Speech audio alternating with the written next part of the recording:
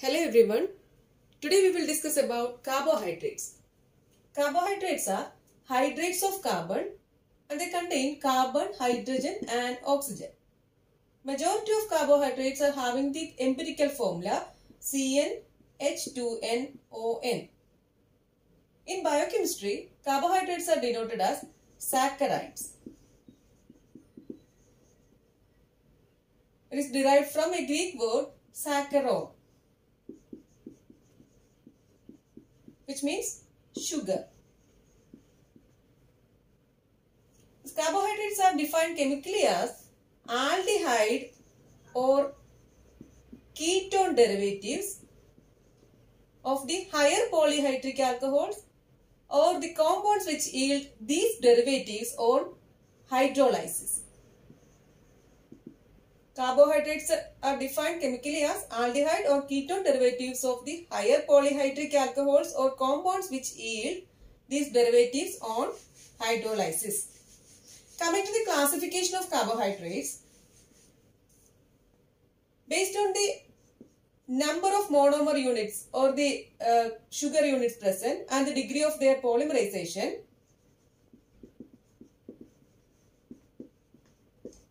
carbohydrates are classified into four main groups: monosaccharides,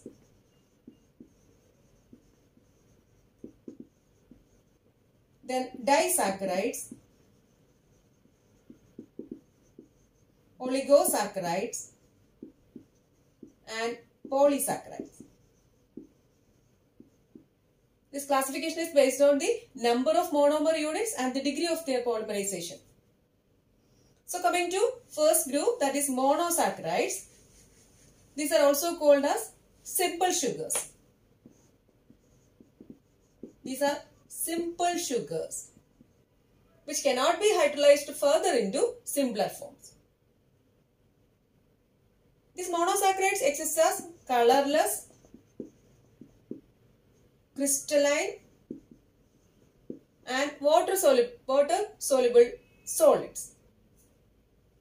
Depending upon the number of carbon atoms, these are subdivided into, subdivision is based on depending upon the number of carbon atoms and depend on the functional groups. So depending upon the number of carbon atoms,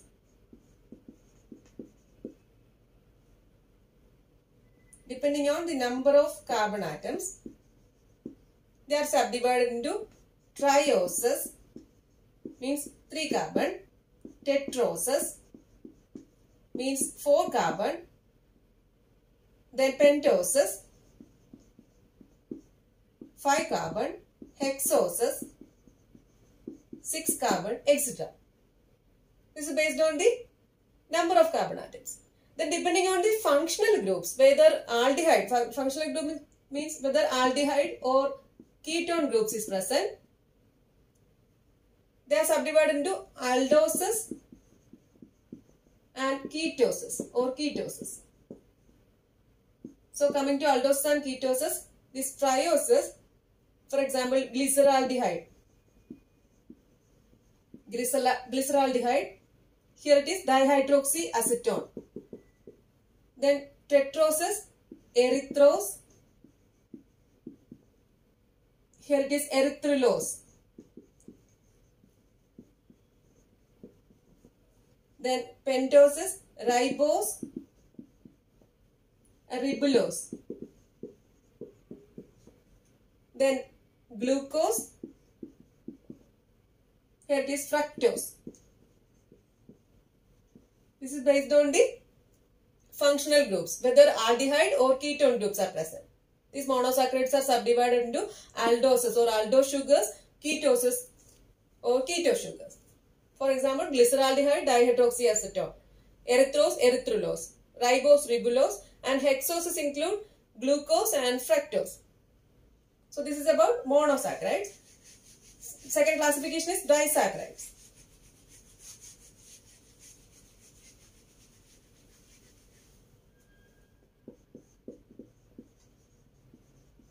Disaccharides. Disaccharides are composed of 2 sugar units. They contain 2 covalently linked monosaccharide units.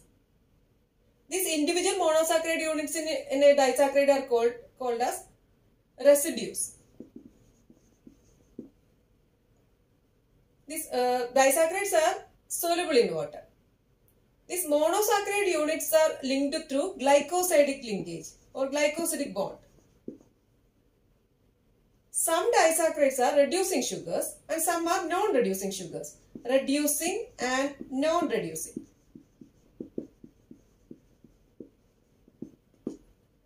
If the anomeric carbon atom of both the monosaccharides, this disaccharides contain two monosaccharides. So, if the anomeric carbon atom of both the monosaccharide residues is involved in the glycosidic bond formation, then the disaccharides are unable to reduce the ferric or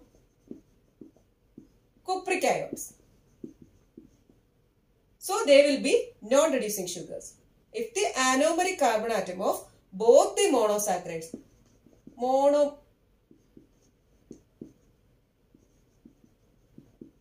monosaccharides, if the anomeric carbon atom of both the monosaccharides are involved in the glycosidic bond formation, then the disaccharides are unable to reduce the ferric or cupric ions. So, they will be non-reducing sugars. For example, sucrose, trehalose. Coming to sucrose,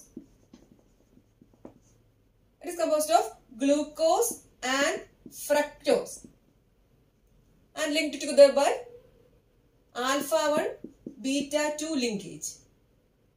Sucrose is table sugar or cane sugar and it will not form osazones and it will not exhibit mutarotation. As it is a non-reducing sugar, it will not form osazone. So that is non-reducing. Reducing means if at least one anomeric carbon is free in a disaccharide, it can reduce the ferric or cupric ions. If one anomeric carbon is free, then it can reduce the ferric or cupric ions. So they will be reducing sugars. For example, lactose, maltose, cellobiose, etc. Lactose, maltose, cellobiose. Lactose, it is milk sugar. It contains glucose and galactose. Glucose and galactose connected by beta 1,4 linkage. Coming to maltose, maltose is malt sugar or maltobiose. Maltose is a disaccharide of two glucose residues. That is glucose plus glucose. It is held together by alpha 1,4 glycosidic linkage. As these lactose and maltose, these have reducing properties, they can form osazones. Maltose form sunflower shape osazone crystals and lactose form powder puff appearance or hedgehog shape or powder puff appearance. So these have reducing properties, lactose and maltose. So they can form osazone crystals. So that is about disaccharides, non-reducing and reducing sugars. Then coming to next one, that is oligosaccharides. Third one is oligosaccharides. These contain 3 to 10 sugar units. For example, raffinose. It is a trisaccharide of galactose, glucose, fructose. Raffinose is a trisaccharide of galactose, glucose and fructose. Another example is maltotriose. These are oligosaccharides. They contain 3 to 10 sugar units. Next one is polysaccharides.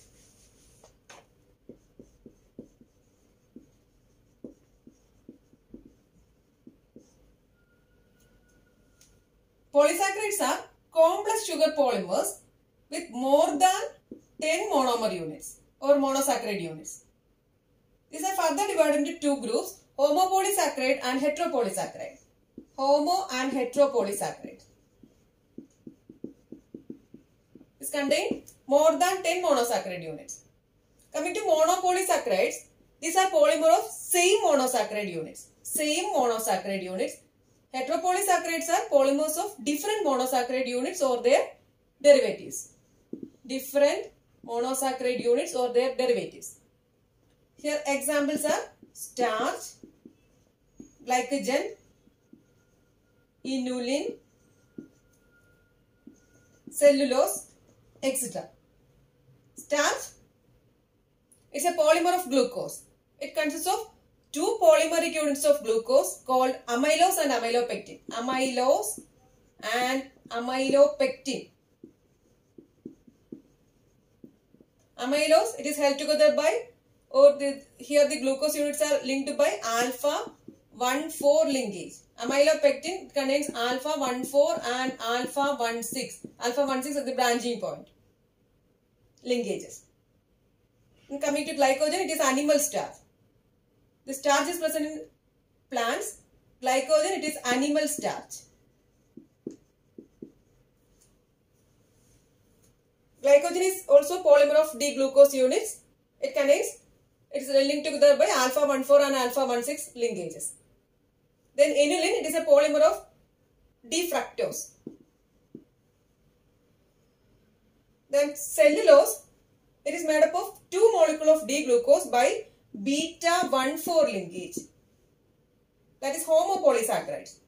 Coming to heteropolysaccharides, polysaccharides are divided into homo and heteropolysaccharides. Let's see heteropolysaccharides.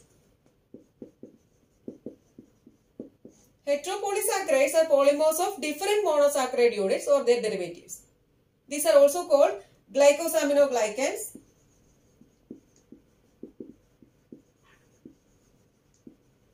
or mucopolysaccharides. Glycosaminoglycans or mucopolysaccharides. For example, hyaluronic acid,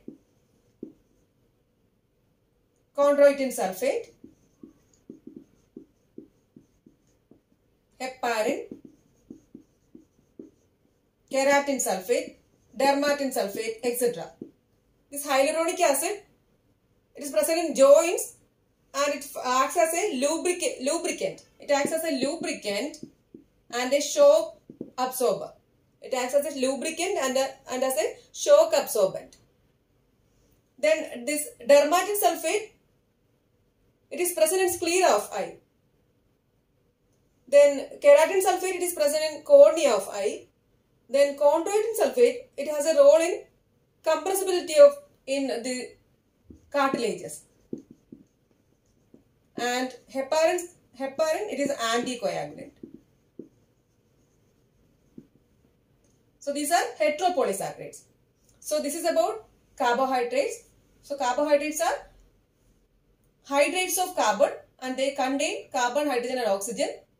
And they define chemically as aldehyde or ketone derivatives of the higher polyhydric alcohols or compounds which yield these derivatives on hydrolysis. So this is today's topic. Thank you for watching.